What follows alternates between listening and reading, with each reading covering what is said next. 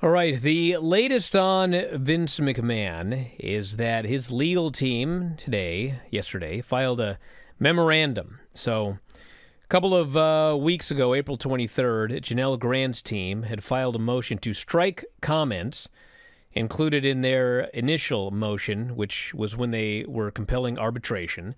They wanted arbitration, but they also gave Vince's side of the story. She wanted that stricken from the record. And they claim these were inflammatory lies. He had used it as a platform to launch vicious falsehoods, attacking her moral character, attempt to harass and intimidate her into submission. So today, his team referred to the motion as, quote, the height of hypocrisy. They stated the plaintiff to strike was meritless, height of hypocrisy. They said having falsely accused McMahon in a public forum, despite an obligation to arbitrate, in an inflammatory 67-page complaint that completely disregarded the mandate of the Federal Rules of Civil Procedure. They now sought to strike the preliminary statement. And essentially they said that, there was nothing in there that legally they weren't allowed to state. And basically, obviously, Vince's side of the story is that she was into all of this, and she instigated a lot of this, and it was a consensual relationship. Mm-hmm. That's his claim. Yes, and very much so. Yep. And so what came out today is that his side claims that he received a number of text messages from her. And there's they texted back and forth for years. Yes, but he's saying there were a bunch of them that have not come out. Yes. That she was in love with him. He was the love of her life. He was her best friend. She wanted to have sex with him, provided graphic detail. She fantasized about being held down, enjoyed being in pain, wanted rough sex. She wanted defendant to watch her have sex with other people and know about her sex with others. She wanted defendant to give her thousands of dollars for clothes, plastic surgery, and other gifts. She wanted to have a future with the defendant even after signing the agreement, and that she wanted the defendant to keep living in the same building so she could continue to see him even after signing the agreement. Now, Vince's side claims, well, he deleted all of these messages after their relationship ended. He wants to prove that. But what's interesting is that he deleted all these messages, right?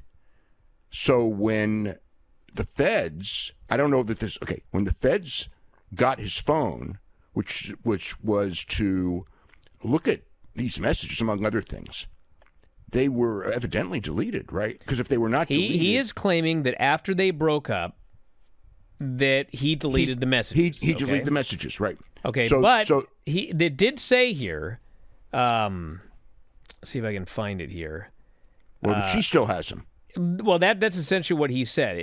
Eventually what it says here is he deleted the messages, but she still has them. But the messages she sent to him would come out in discovery, is what he said, which means they believe she still has all of the text messages. They believe that. Well, they believe she has the text messages because what she put in the lawsuit were the text messages.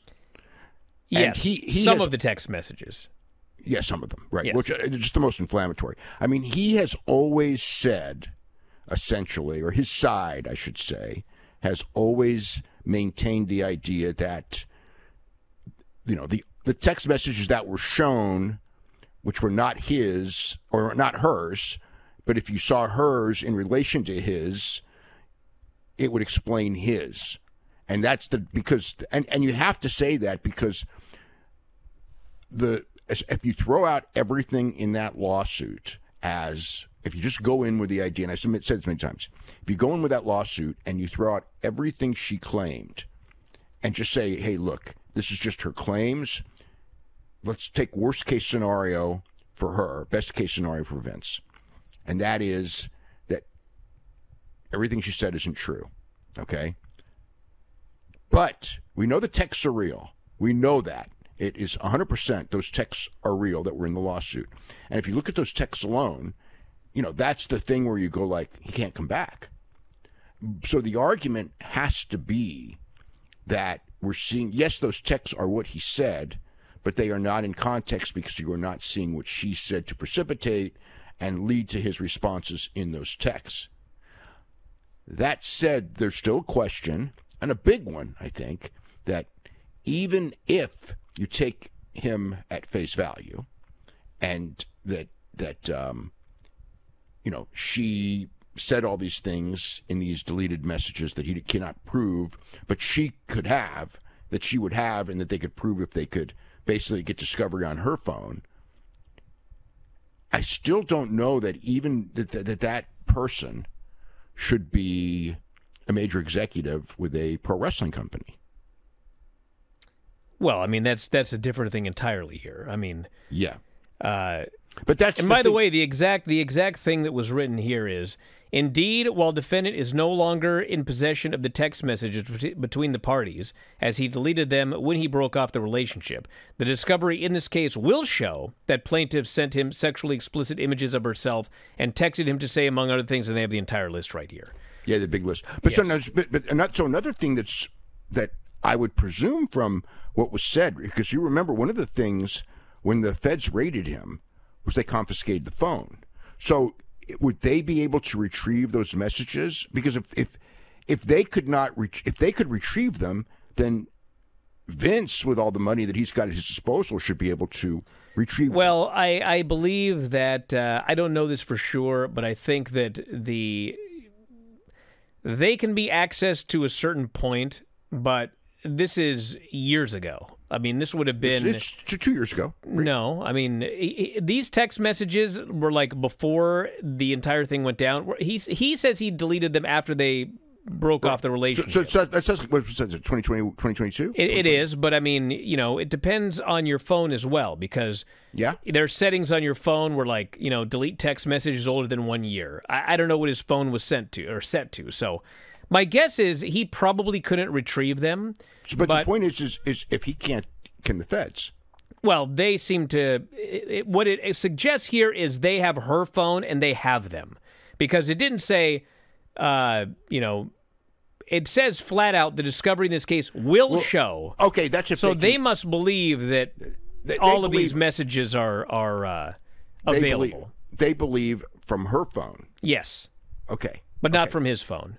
Okay, but so when they retrieved his phone to get those messages weren't there. Yes. In theory.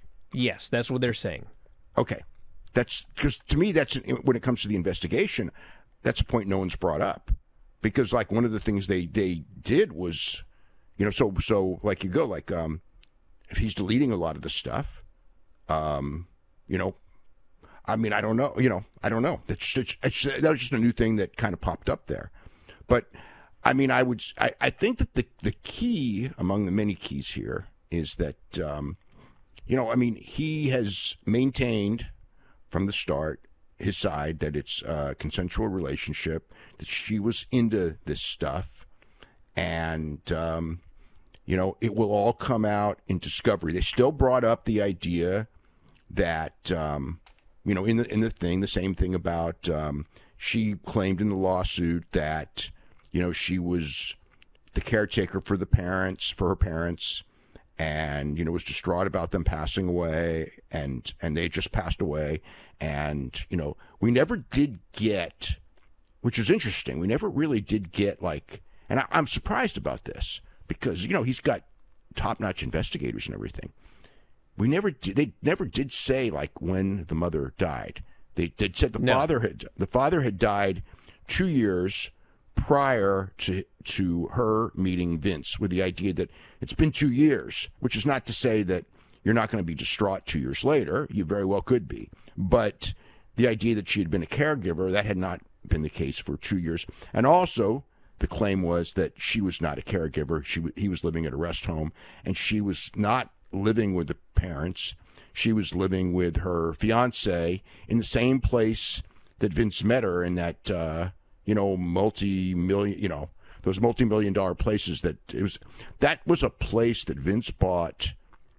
I remember when Vince bought the place, because it was like, hint, hint, Vince is not living at home in the Stanford mansion anymore. He's got a new place, and that's, I mean, again, I don't remember the exact year, but it feels to me like that was like in the 20-year range ago, if not longer.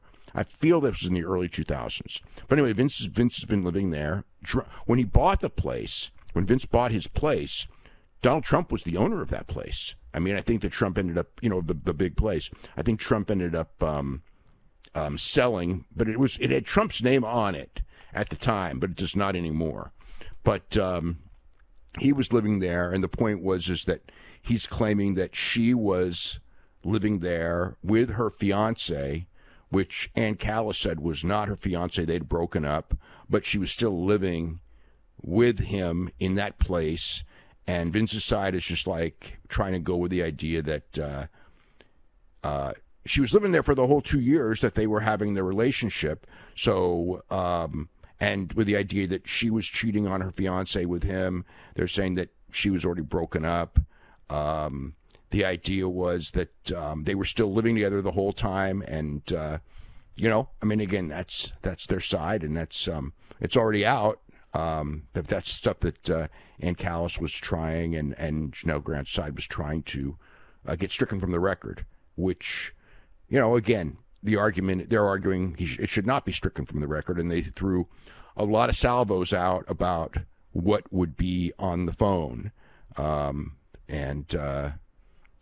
mean, it's going to continue. I will say one thing that I got out of this entire thing.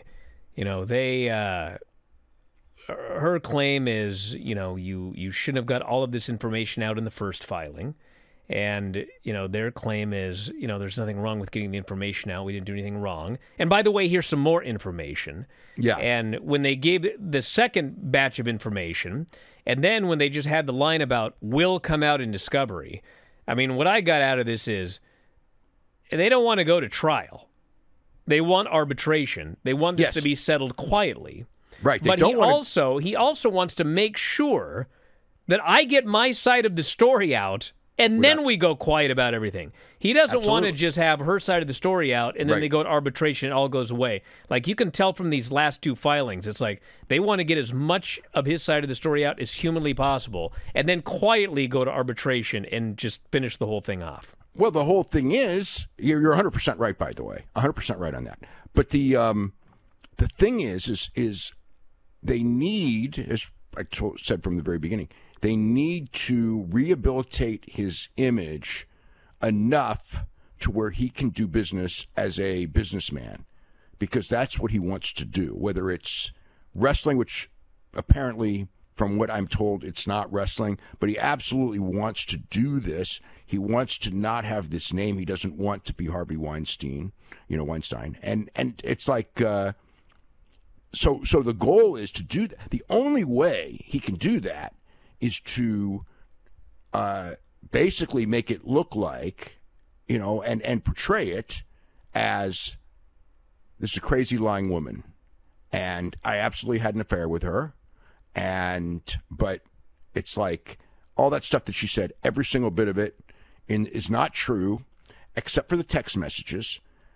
And the reason you say that is because you can't argue the text messages. So for the text messages, you have to say, well, there's a reason for the text messages. But everything else is not true, other than perhaps some of the dates and things happened, and the job scenarios were no doubt accurate. But, so no matter what happens, he wants the thing to go away. He wants it to go to arbitration, but he needs enough stuff out there to where he can go in there and go, some crazy woman who's, had an affair with, and, whatever, had a bad, bad judgment, which is, bad judgment, bad relationship. Everyone's had those. Maybe not everyone, but in his world, probably, the world of rich and famous, probably many, many people have had it. And the people he would do business with either had probably had it or would be sympathetic knowing people who had. And that's the portrayal that he wants out there. And it's very important, because without it, you can't do business with a guy with that lawsuit thing there. And that's why the lawsuit has to go away for him to do this. Now, the thing is, in the big picture, Ann Callis is a very, very good lawyer. By the way, she did not, like usually when they do the filing, she or Grant's people will comment very quickly, in almost every case, very quickly. They did not on this one, for whatever reason. They declined comment. But the whole situation right now that we're at is that she's a good lawyer, but Vince is hiring the best lawyers money can buy in New York. So it's, again, not saying what the outcome's going to be, just that he's got really good lawyers here, which, when you're in a situation like this, you need really good lawyers. How this is all going to turn out, we'll see. But that you hit it right on the head though when it comes to that. It's that he needed this out. The reason this filing came out the way it did was we didn't have enough in the last one. People weren't moved enough. I know that they expected that last filing for people to go, okay, we've discredited her by the story about her parents having died 2 years earlier, and the mother even more than that, and that she was, living in this multi-million-dollar place. It wasn't like she was this destitute woman who had no place to live and blah, blah, blah. She's living, with a major executive who's her fiance while cheating on him with Vince the whole time. So that's the story that they wanted out to discredit her. And then Ann Callis came back and basically, I don't want to say she ruined the story, but she had to come back right away. So now you've got more. They knew they had to get more out there before getting this thing to arbitration and having it go away. And, it's how the judge will rule. The key thing right now is how the judge is going to rule on the arbitration. Yes. And I don't know what he would do. I mean, based on the letters of the NDA, he would be compelled to rule in favor of Vince. But Vince did not live up to the terms of the NDA. His claim is because she didn't first. But if she didn't and he didn't, both, let's just say, as a worst case, let's say they both didn't. At that point, I would think from both sides the NDA could very well be argued null and void. I'm not a lawyer. That's just my thought as being a normal person, that if both sides have not lived up to it, how do you enforce it? So anyway, that's basically where it stands. Thank you for watching. Make sure you subscribe to the channel and click that notify button, and you'll never miss a video again.